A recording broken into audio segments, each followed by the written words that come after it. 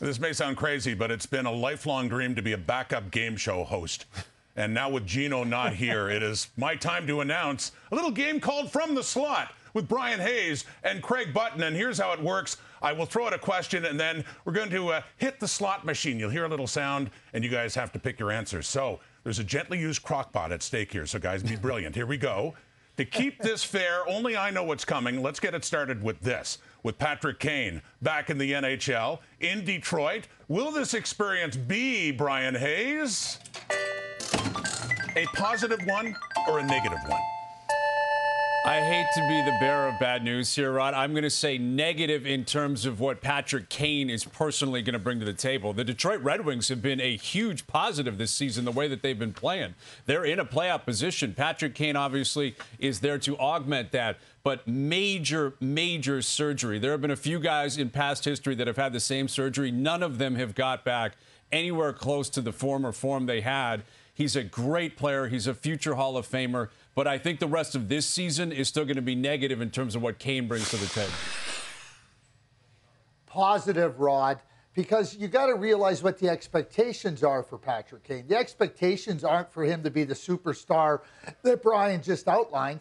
It's about bringing in the hand skills, the brain skills, the vision, being really good on the power play. He hasn't lost any of that. Playing on the wing, he's not going to have to skate as much. Derek Lalonde can put him in the spots. The salary reflects that. And what Patrick Kane brings to the Detroit Red Wings is just more than is on ice. I think as long as you keep the expectations realistic, it'll be positive for the Detroit Red Wings and Patrick Kane. Okay, so these two contestants disagreeing right away as we go into question 2. Which Canadian team sniper is most likely to win the Rocket Richard Trophy? And here are your nominees: Austin Matthews, Brock Besser, or Kyle Connor. Craig? Austin Matthews is the best goal scorer in the National Hockey League. I am not betting against Austin Matthews.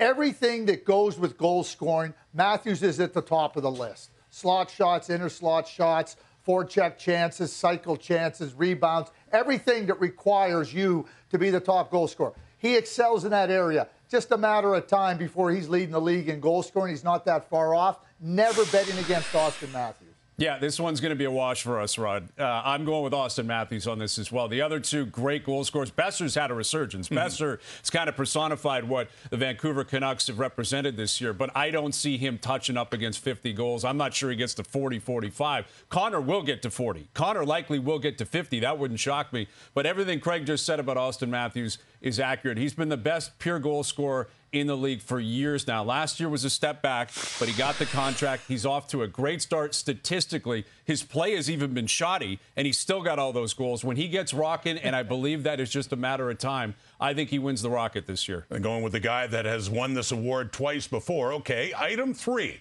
Which player has been the biggest disappointment so far? Is it Johnny Gaudreau, Jonathan Huberdeau, or is it Alex Ovechkin, Brian? I'm going to go with Alex Ovechkin. And the reason I'm going to say that is because of what is at stake for Alex Ovechkin. He's older than both those guys. Those two should still be in their prime. No one is expecting Ovechkin to still be in his prime. But he's chasing the biggest record in the sport right now in terms of Wayne Gretzky and the goals. He's got 5 on the season. He's still playing. He's still healthy. He's still putting a lot of shots on net. I think more goals will come. But 5 this late into the season for Alex Ovechkin, I'm going to go with the grade 8 down in D.C. Yeah, I have a tough time not saying all of the above. So I'm going to have to pick one.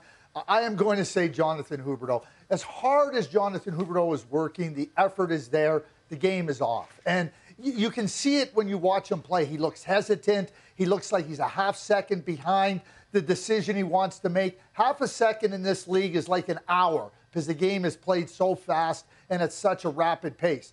And right now, Jonathan Huberdeau just is missing. He's missing by that half a second. And at the National League level, when you miss by half a second, you're missing by a lot.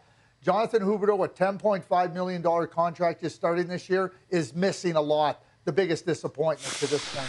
It's interesting, though. Ovechkin, though, looked like a rubber stamp to catch Gretzky. And at this pace right now, I'm sure he'll improve. But it's maybe a bit more of a question mark to get to 892. Okay, item number 4. You're going to start this one, Craig. Who is your favorite to win the Norris Trophy? And here are your choices. Will it be Cale Makar? Will it be Quinn Hughes? Wow.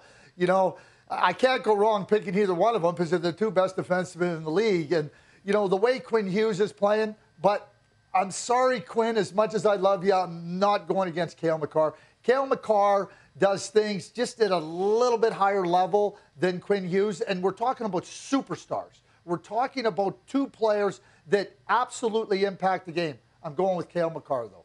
Yeah, you can't go wrong with either choice here. Like Craig said, these are the two best defensemen in the league. I do think there's a 1A and 1B, and that 1A is Cale Makar. Makar's the best defenseman in the world.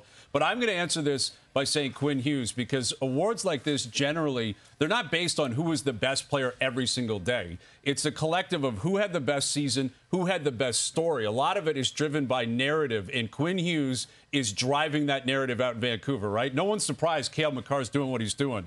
Hughes has elevated his game that much more. There is surprise that Vancouver is doing what they're doing. Just anointed captain, Canadian city. Vancouver's been a really positive story. If they keep rocking in the Pacific and he touches up on 100 points, I'm not sure it matters what Makar does. I think Quinn Hughes will end up winning the Norris. Okay, we got a close one here. It comes down to the final question.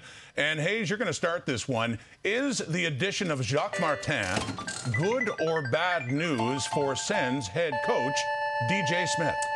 I think it's good news because he's not going to take over behind the bench. Like, I don't believe he's in a position in his life, his age, where he's coming in with the expectation that if DJ gets pushed out, Jacques Martin is going to move in. He is there as a consultant right now, and it's needed. Like DJ Smith, he could use some help right now. The Ottawa Senators have been very disappointing. There's a lot of people that are turning on DJ Smith. So Martin, if he was younger, I might have a different answer for you, but I don't think he's in a position where he wants to get back behind the bench every single day, so I will say it's a good thing. Yeah, good thing. And here's the dilemma right now, Brian. I do not know how we're going to share the slightly used crock pot, because it means that we're going to finish tied in this game show segment. Because when you look at Jacques Martin, what he brings to the Ottawa Senators, I think it's exactly what DJ and the coaching staff need. And Jacques Martin talked about being consistent in your defensive play. I think there's been improvement in their defensive play, but there's still inconsistency in their defensive play. And I think that that's important for this team to move forward. I think Jacques can be a really good resource. That is something the Ottawa Senators have lacked under the previous ownership. They were threadbare in terms of help and assistance and mentorship. I think this is really important for DJ and the Ottawa Senators, and I think Daniel Alfredsson had a big say in this. Well, Button, I want to tell you, you were great, but we've heard from our judges, and I'm sorry to say, well, maybe you'd be happy to hear this. The winner is Hayes of that gently used crock pot, only because I got it out in my truck in the back, and I'm dying to get it off my hands. This was fun. Another edition, filling in for Gino Retta from the slot with Craig Button and Brian Hayes. Thank you, guys.